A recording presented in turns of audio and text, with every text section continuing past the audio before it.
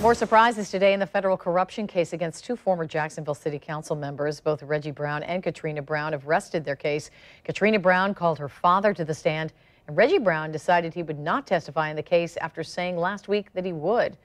Jim Piggott, that is live at the federal courthouse. Now, Jim, what's next? Well, closing arguments are set for tomorrow morning, and we could learn a little bit more information during them. Talking to Reggie Brown as he was leaving the courthouse, he said he just didn't think the government proved their case, and if he had gone on the stand, they would have the chance to cross-examine him, and that could probably be a problem.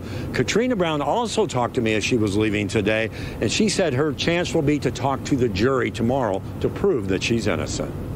Now, you're ready for closing? Yes. Is that where we're going to really hear your case in this? Yes, I think that will be my final argument to the jury. But Katrina Brown did call her father to the witness stand and was hoping that that will work in this case, though I will say there appeared to be something missing in her defense. Katrina Brown rested her case today without any direct evidence contradicting the government's claim for fraud and conspiracy.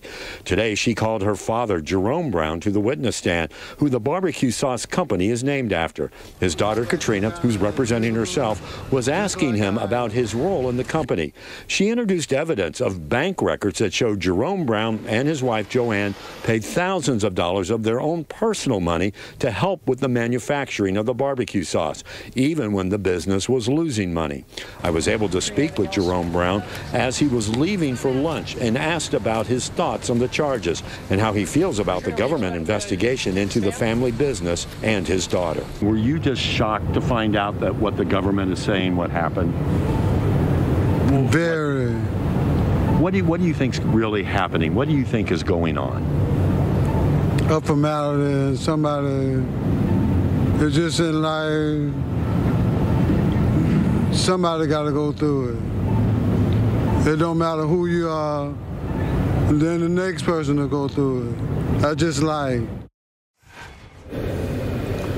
So here's what's going to happen. 9 o'clock tomorrow, the jury will get instructions. After that, they're going to hear closing arguments from Katrina Brown, from Reggie Brown's attorney, and from the prosecution in this case. And the jury could get the case tomorrow. And who knows when we'll hear a verdict. We're live from the federal courthouse. Jim Piggott, Channel 4, the local station.